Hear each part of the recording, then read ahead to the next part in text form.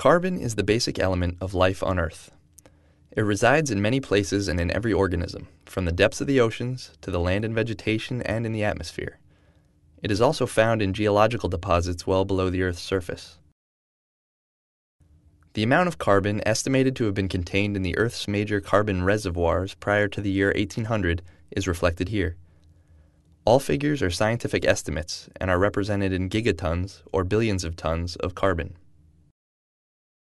In the years prior to 1800, transfers of carbon, or fluxes, took place naturally between these different reservoirs.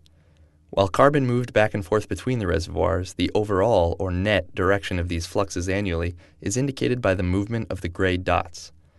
Their overall net magnitude is indicated by the small black numbers beside them. Industrialization changed the landscape. Extracting and burning fossil fuels to power new modes of production and transportation had a direct impact on the carbon cycle. The amount of carbon emitted by industrial processes is estimated at 6.4 gigatons per year. Over time, this has affected both the balance of carbon in the existing reservoirs and the magnitude of carbon fluxes between those reservoirs. The large red numbers indicate the total changes to the carbon reservoirs since 1800.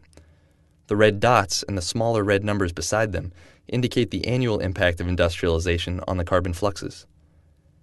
Notice that the annual impact on the flux between the oceanic and atmospheric reservoirs runs in the opposite direction of the natural flux and at a much greater magnitude.